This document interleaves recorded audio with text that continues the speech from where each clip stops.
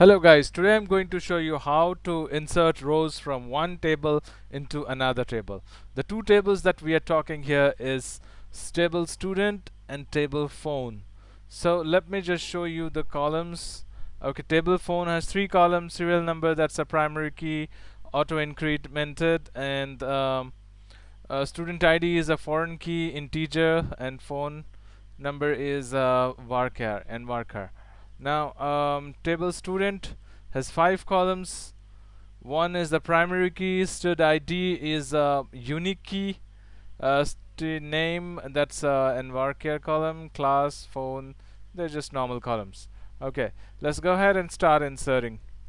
Alright, so first thing I'm doing is inserting the student ID and phone into the phone table. All rows inserted, no selection. Okay.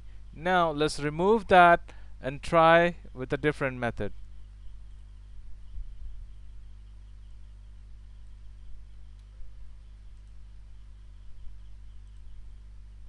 Now we have no rows in the phone table.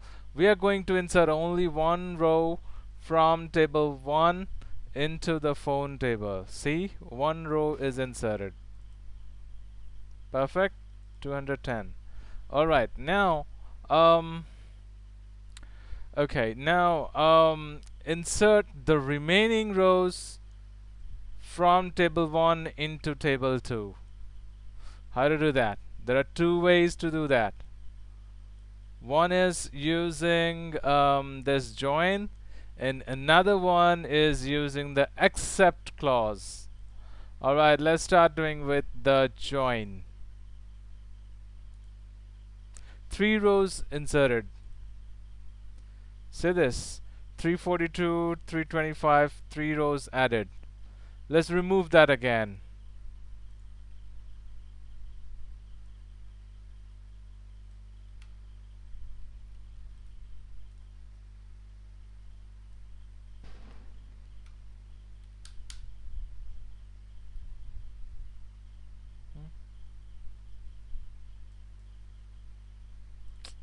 What happened?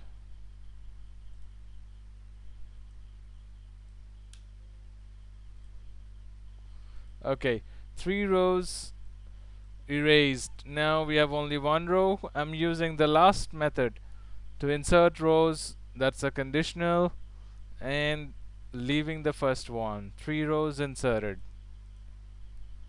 Perfect. Okay guys, that's all for now. Thank you. Thanks for watching.